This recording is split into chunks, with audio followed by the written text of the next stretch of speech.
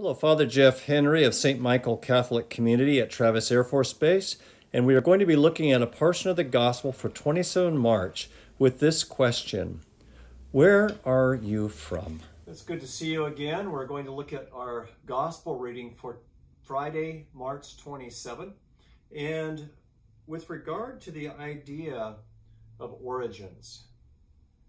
Have you ever asked somebody, you've talked to them for a moment, you've never met them before, and you say, "Are you from Texas?" Or maybe somebody's asked you, for my case, "Are you from Oregon?" And how do we get those judgments or presumptions or these thoughts about somebody else, or even recognizing in ourselves, other than the fact that each place has its own culture. It has its own way of doing things, its own distinctive accents at times. And of course, with media and television, everything tends to homogenize, but we still have that sense of distinctiveness. And this is being asked of Jesus today, in a sense. So let's take a look at this gospel. And the theme again is, where are you from? Jesus is again in Jerusalem for a festival, and people are starting to ask, well, is he the Messiah or is he not? He was speaking openly, he was teaching in the temple. He's from Galilee, 200 miles north of Jerusalem. But the people are starting to say, well, maybe our religious leaders are starting to recognize him as the Messiah. And so here's this discussion they're having amongst themselves. Some of the inhabitants of Jerusalem said, "Is he not the one they are trying to kill? And look, he is speaking openly, and they say nothing to him." Could the authorities have realized that he is the Christ being the one chosen by God as a Savior? But we know where he is from. When the Christ comes, no one will know where he is from. So Jesus cried out in the temple area as he was teaching and said, "You know me and also know where I am from. Yet I did not come on my own, yet the one who sent me, whom you do not know, is true. I know him because I am from him, and he sent me."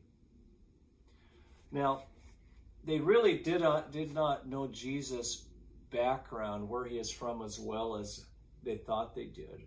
He was from Nazareth. There was nothing hidden about that. Everybody knew that he was a prophet from Capernaum and Nazareth area, that had come down, and he'd been there before and taught. But they didn't realize that actually Lord Jesus Christ was born not in Nazareth, but in Bethlehem, in which there is prophecies in the Old Testament that Bethlehem, not just a small town, but out of her will come the one who will govern the people Israel. So there was a knowledge and understanding of that. But Jesus does this. It's very interesting. He does not contradict them. He says, yeah, you could probably tell by the way I speak that I'm from Galilee. You can tell by the way I dress. Maybe my mannerisms that I brought with me are things that we said, little ways of saying things in my hometown. But then he says this. It's very interesting. I think you caught that. I sort of tried to accent it when I was speaking.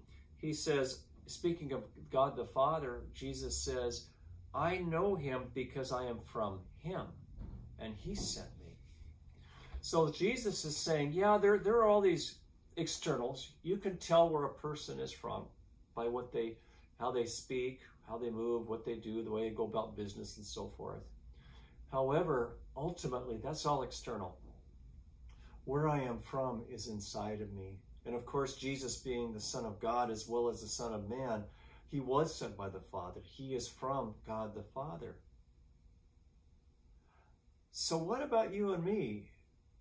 Where are you from? Where am I from? It's not enough just to have been religious. It's not enough to have been American. I'm American. I'm a person of faith, aren't I? Well, no, it doesn't work that way. Let me read something to you. This is out of the Gospel of Luke. And Jesus is talking about when the door to heaven is closed at the end of time. And he speaks of some people who miss out. Listen to what he says.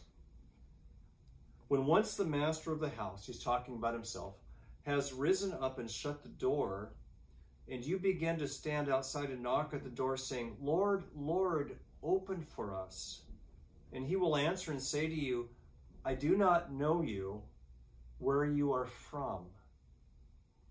Then you will begin to say, we ate and drank in your presence, and you taught us in our streets. But he will say, I tell you, I do not know where you are from. Depart from me, you workers of iniquity. So again, there's a sense of judgment about this end of time. But that whole question is, where are we from? It's not enough just to have this sense of being raised in the church. It's not enough to have been raised in a certain part of the country. Ultimately, what is being asked of us is, do you bear the personality, the culture, if you will, of the family of God? And how do we get that? How do we get that to become from, how can we be like Christ to be from God? Well, we have to associate, not just casually. We have to commit ourselves to God. We get to know God. The more we know God, the more we are like God. And people will say, I know where you're from.